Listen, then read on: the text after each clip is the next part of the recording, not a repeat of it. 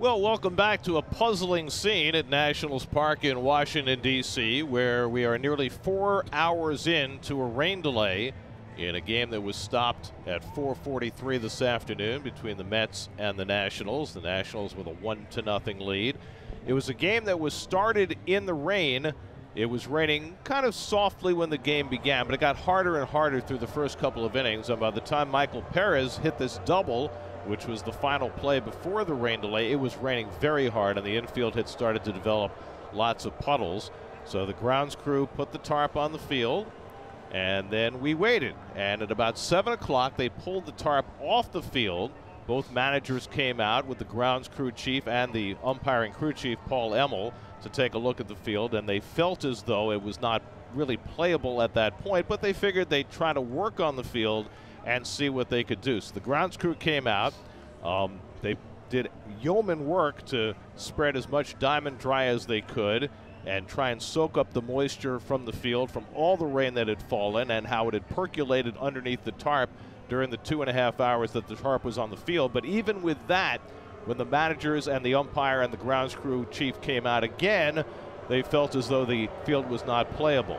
And they discussed it for a while, decided to keep trying, and so the grounds crew came out and did some more work on the field. But that work stopped about a half an hour ago, and the fans who have been in the ballpark here since 4 o'clock this afternoon when the game began have waited patiently. There has not been one single word of communication from the Nationals or from Major League Baseball about what is going on here. We can only assume that the teams are in contact with Major League Baseball trying to figure out what to do.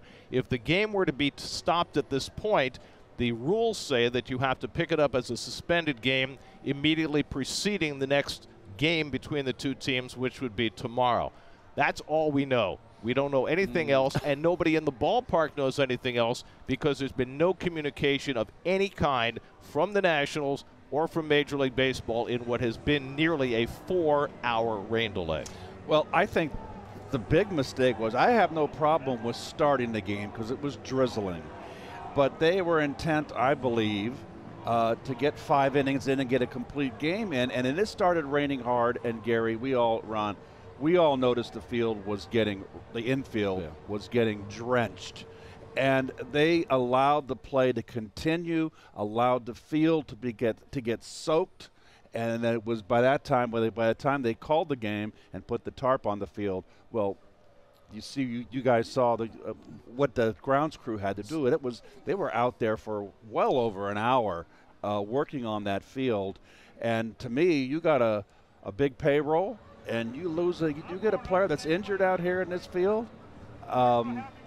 I'd be very upset if I was an owner or Buck Showalter or Davey Martinez. The only issue, though, is that the field, when they were playing on it in the first 2 innings, was unplayable. So this high payroll teams, both of them were out there. There was more risk at the beginning of the game than there is at the field now. First, we've got to really thank the grounds crew and how hard they worked to try to put this field back. But once they put the tarp over a muddy field, it just stayed muddy and soaked into the ground, and it made it almost impossible. I don't know what's going on, but the big issue really is the no communication. And you got these poor fans that are just sitting here wanting some kind of information that they're getting now on the screen.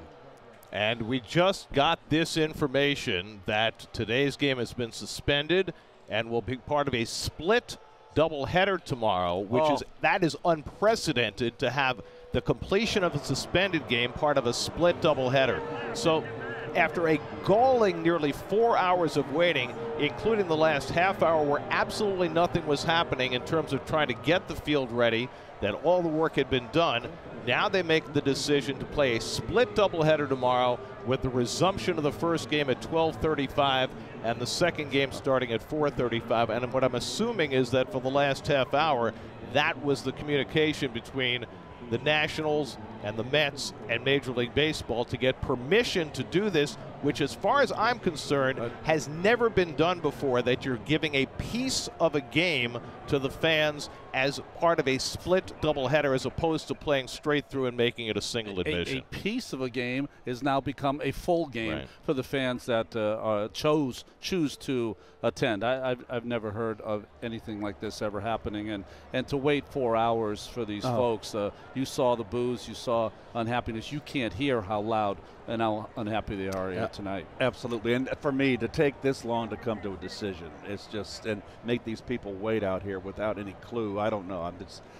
That's to me is unconscionable. It's really a shameful episode on the part of Major League Baseball to permit this to happen, and then to come to this kind of a resolution to charge fans twice tomorrow rather than playing straight through with the completion of suspended games. So that'll do it for us here, with the Mets trailing the game 1-0 in the third inning. They'll be batting with runners at second and third and one out in the top of the third when the game resumes tomorrow at 12:35, and then the regular game will be played at 4:35.